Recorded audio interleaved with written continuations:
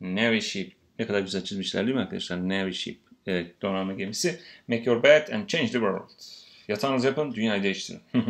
Vocabulary preview. Match the words on the left with the meanings on the right.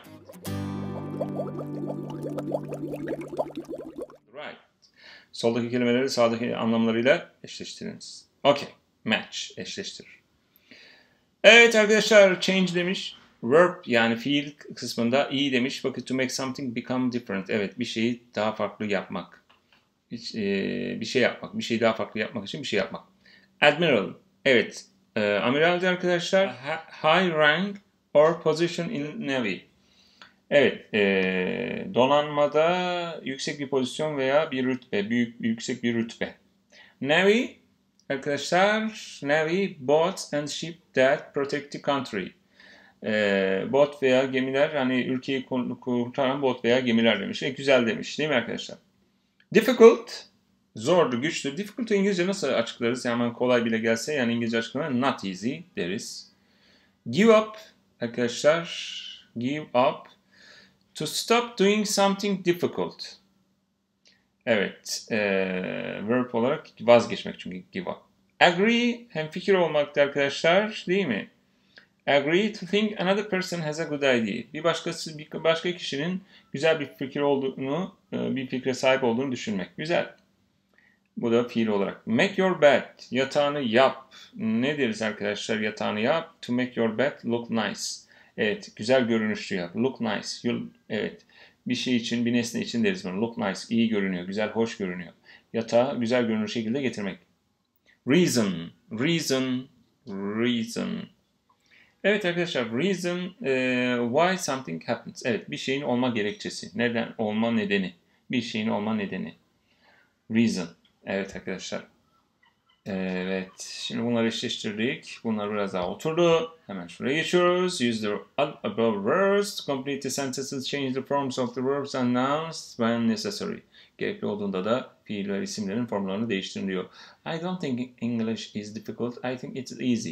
Evet, it's easy dediğine göre demek ki burada zor olduğunu düşünmüyorum. Difficult. Evet. We are losing the basketball game, but I don't want to...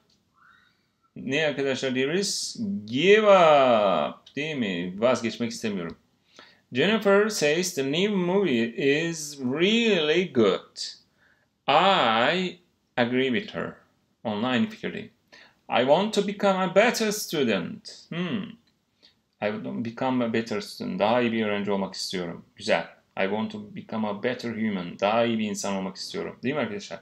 I want to kendimi ne yapmak istiyorum? Change myself. Kendimi değiştirmek istiyorum. Değişim arıyorum. Do you want your bedroom to like nice? Do you want your bedroom to like nice? Evet, yatak odanızın iyi görünmesini, hoş görünmesini istiyor musunuz? Then, ne yapalım arkadaşlar? Make your bed. Yatağını düzenle. My father is not a general in the army. O zaman nedir? He is an... O zaman ne olabilir arkadaşlar? Admiral. Evet, amiral. In the Navy. Why is John at home? John neden evde? He is sick. O hasta. That's good.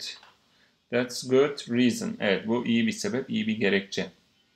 Sam is a soldier in the army. Sam orduda neymiş arkadaşlar? Asker, soldier in the army. But I want to be a sailor in the... Fakat denizci olmak istiyormuş. Nerede? Navy. Donanmada. Değil mi? Donanma arkadaşlar. Donanma.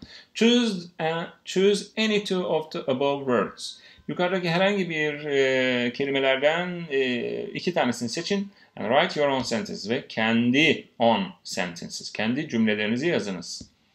Evet. Evet. Bunu geçen hafta ne yaptık arkadaşlar? Okuduk güzel. Çok güzel bir şekilde okuduk. Güzel bir de içeriği vardı. Şimdi buraya bakıyoruz. Make your bed and change the world. Yatağını yap ve dünyayı değiştir. Evet. Bunu arkadaşlar çıktısını alıp çalışmak isteyenler çalışırsa güzel olur. Kelimelerin yazılışını öğrenirsiniz. Burada eşleştirme var arkadaşlar. Bu eşleştirmeleri açıkçası yani pek görmüyorum. Hani niye yapalım ki diyorum ben. Siz bunu eşleştirirsiniz zaten şeyden. Do you agree with Admiral McRoy? Amiral McRobin'le aynı fikirde misiniz? Is it important to make your bed? Yatağınızı yapmak bu kadar önemli olabilir mi? Neden ve neden değil? Do you make your bed every day? Her gün yatağınızı düzenle toparlanın. Neden? Neden hayır? What house chores do you do? Hangi rutin işlerini yaparsınız? Chores, rutin işler. House chores, rutin ev işleri. What house chores do you do? Write about them below. Aşağıda onlarla ilgili yazınız. Evet arkadaşlar, allthingstopics.com. Evet, buna dikkat ediyoruz. Bunun çıktısını alıp çalışabiliyoruz. Harika bir kaynak. Evet, cümleleri ters yazın. Mesela şöyle bir şey yapabilirsiniz. Şunu şöyle yazdınız diyelim. He says never give up. O diyor ki asla vazgeçmeyin diyor der. Tamam mı? Bunu yazdı, Türkçesine yazdı. Şimdi Türkçesine bakıyorsunuz. Asla vazgeçmeyin der. Ben bunu nasıl yazacağım? Yazıyorsunuz. Siz mesela diyelim şöyle yazdınız. He say dediniz. Says de diyemediniz. Don't give up veya o da olabilir don't give up ama give up dediniz sadece ve never'ı koymadınız ve s'i unuttunuz. Bunu böyle bu kalıp böyle kullanılıyordu diye ne yapıyorsunuz arkadaşlar? Bu kalıbı aşina kazanıyorsunuz. Sonra birine bu tür cümle geldiğinde İngilizcesinden getirmek için sıkıntı yaşamıyorsunuz. Haftaya görüşmek üzere.